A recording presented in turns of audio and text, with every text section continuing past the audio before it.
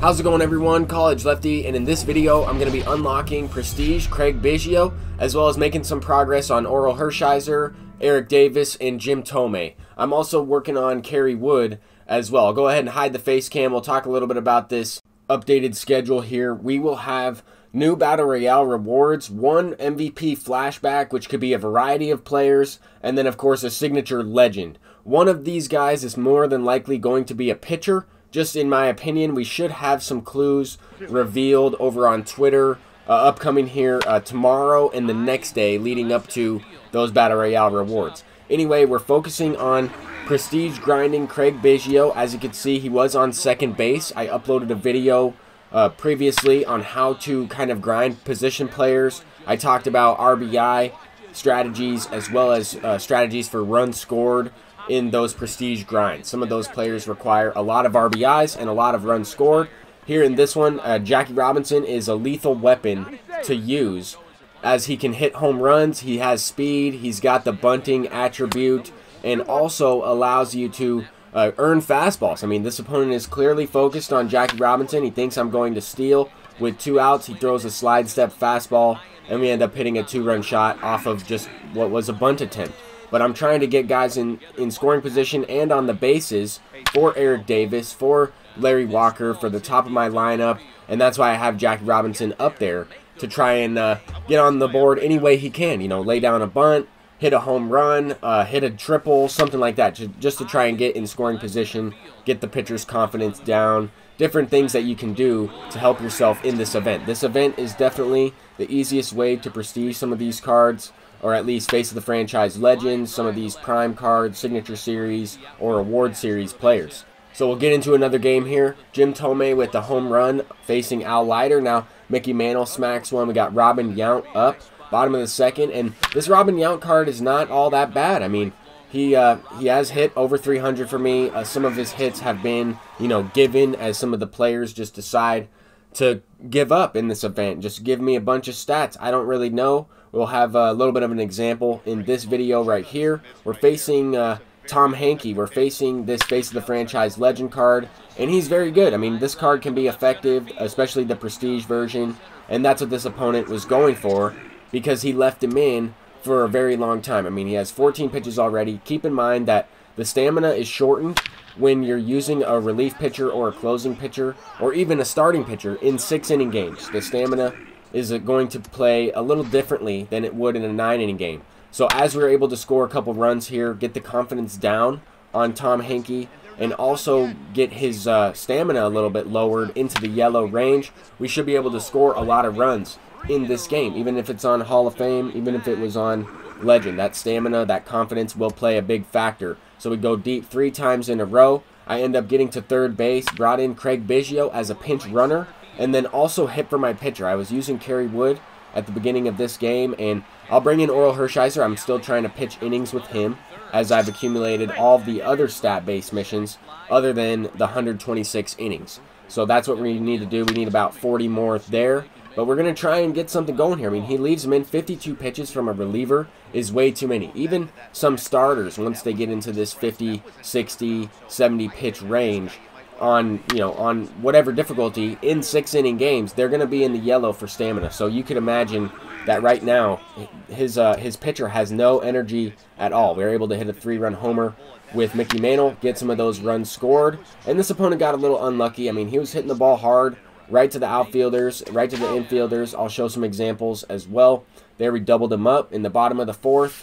7-1 game. He hits one to the wall, but Larry Walker will be able to make this play as he just turns his back, catches it. Sometimes, they don't catch those balls and they'll bounce off the wall, but I always at least try and attempt to make that play because it will save you, a run. It will save you a triple, a double. Could be even an inside the park home run depending on who's running out there and what type of bounce the ball will take. Here the ball takes a weird bounce. I'm not sure if it hit off the base over on third, but got all the way down to the left field line, and he was having a tough time picking it up or something. Lou Brock with 99 speed was just like walking to the baseball. I have no idea what that was all about, but we're trying to capitalize, trying to score some runs with everybody on the team. I mean, here I probably could have scored with Gary Sheffield, but I don't need the RBI with Mickey Mantle. I have Biggio coming up, I'm trying to tally a run scored. I didn't want to get thrown out. I didn't want to risk anything. I'm trying to hit a home run, and that's exactly what we do. So we tally another hit. We already have the base knocks out of the way. Biggio scores 2 runs in this game. We only need 1 more run scored with him in order to unlock the prestige Craig Biggio. And then, I don't know what happened. All of a sudden, this opponent just started letting the ball drop in. Here with Eric Davis, we are going to tally a triple and a couple RBIs. That card has been very good for me. I mean, that wasn't deserved at all. But I do want to get the prestige card of Eric Davis and try him out in left field, in center field. That amazing speed and reaction on defense is great. He robbed a home run recently in left field for me. And I don't know what happened, but we'll hit a home run with Larry Walker as well. Now we have Jim Thome up. I would have continued to, you know, try and hit the baseball, try and score some more runs, but I accidentally lined out to right field. That one, he had to kind of lock onto it, and he had no choice but to make that play. So kind of a weird way to end this game. I don't know why that keeps happening or why that's happened a few times in this event. Another opponent is going to do something a little bit different, but also, you know, just give me a few runs a little later in this video. But here Jackie Robinson lays down another amazing bunt, beats it out with 95 speed, and this is exactly what I need. I need 1 more run scored with Biggio. I know Biggio's not on the base path quite yet, but he will be once I steal second with Jackie Robinson, just trying to manufacture, and now he's on second base. So we have Larry Walker up, a 3-2 count. We're going to rip a perfect ground ball. That was a little bit below the zone. Through the right side there. This opponent also has Larry Walker, so there's no way I could possibly run on that one. 3-2 count. We end up scoring the final run for prestige Craig Biggio with the bases loaded walk, and I'll certainly take it. I mean, here, that was an easy home run pitch. Had pretty good timing on it. Just check swung. Didn't press the button down all the way. And here's another one of those. I mean, I did try and check swing that time. The opponent should have thrown to home plate, though, to try to avoid another run scored in that situation. Maybe he doesn't get the double play, but another run does not come in to score. And now later in this game, Craig Biggio, we do have the prestige card, but he's still in the ball game. I used him as a pinch runner, so now he's in the leadoff spot where Jackie Robinson was. And I'll be using Craig Biggio at catcher for the most part, but I kind of was using him as a versatile player off the bench as a pinch runner just to grind those runs scored. Here Jim Thome goes deep to increase our lead, 3-0. And now we have Eric Davis up. Bottom of the 5th, we were able to kind of shut this opponent down, but he left John Smoltz in for 78 pitches. This is where he starts to get into the yellow range, even if he has over 100 stamina. That is due to the fact that we're playing in a 6-inning game, so you have to be careful throwing your pitcher for more than like 4 innings in a 6-inning game, just because it is tough to throw complete games in a 9-inning game in general, and you kind of have to use that ratio for innings pitched. So with that being said, you know, if you try and go like 7 or 8 innings with your pitcher, they tend to get a little bit easier to hit. That's exactly the same as going 3 or 4 innings in a 6-inning game, or maybe even 5. So anyway, we were able to tie this one up. This opponent was doing some funny stuff. He was laying down a couple bunts with Mondesi and trying to steal second and third base, and he was playing pretty good. He was able to manufacture a run, able to get something going with only a couple base hits. And here we end up taking the lead. I wanted to replay this home run because I thought that it was absolutely launched. We already replayed one in the previous game with Gary Sheffield.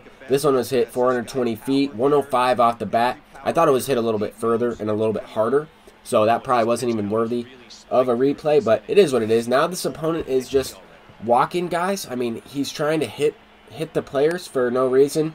I was thinking about running to second there, so that's why the announcer is saying something about he beats that out even though he was out. It was a walk. This one is a drop third strike though. This is an actual strikeout because I did try and bunt. I didn't know if he was going to continue to do that, so I was just trying to lay down a bunt with Jackie, get in scoring position with a couple guys to manufacture some runs as well, and then he just kept doing it. So we were able to get the griefing rule, I guess. I don't know. He walked in too many guys, or he walked too many guys in a row, and the game just forfeits you. But we do have a lot of progress on some of these prestige cards. I'm looking forward to getting these guys for my ranked seasons team. I did go ahead and lock in Jim Thome, so I'm now at 40 out of 50 earned, and then I only need those few base hits. I was also able to pull a couple diamonds. Here we get 1 diamond out of a set 13 headliner. I completed the Andre Dawson program as well as the Evolution Pudge program. because I'm trying to collect as many of those cards, like rookies, breakouts, as I possibly can before this huge collection comes out. The only other card I need to do is, I guess, that Lefty Grove mission. But I was able to pull a few diamonds. I know the stub count's going to change a little bit, and as well as where we're at on the Prestige XP reward path. But I just sold Aroldis Chapman, and I sold a couple other guys, and picked up a few different players, so that's where the stub fluctuation went. But that's going to do it for this video. Thank you all for watching. I'm College Lefty, and we're able to get a couple Prestige cards unlocked recently, as well as a lot of progress on some other ones. So thank you once again. Peace out.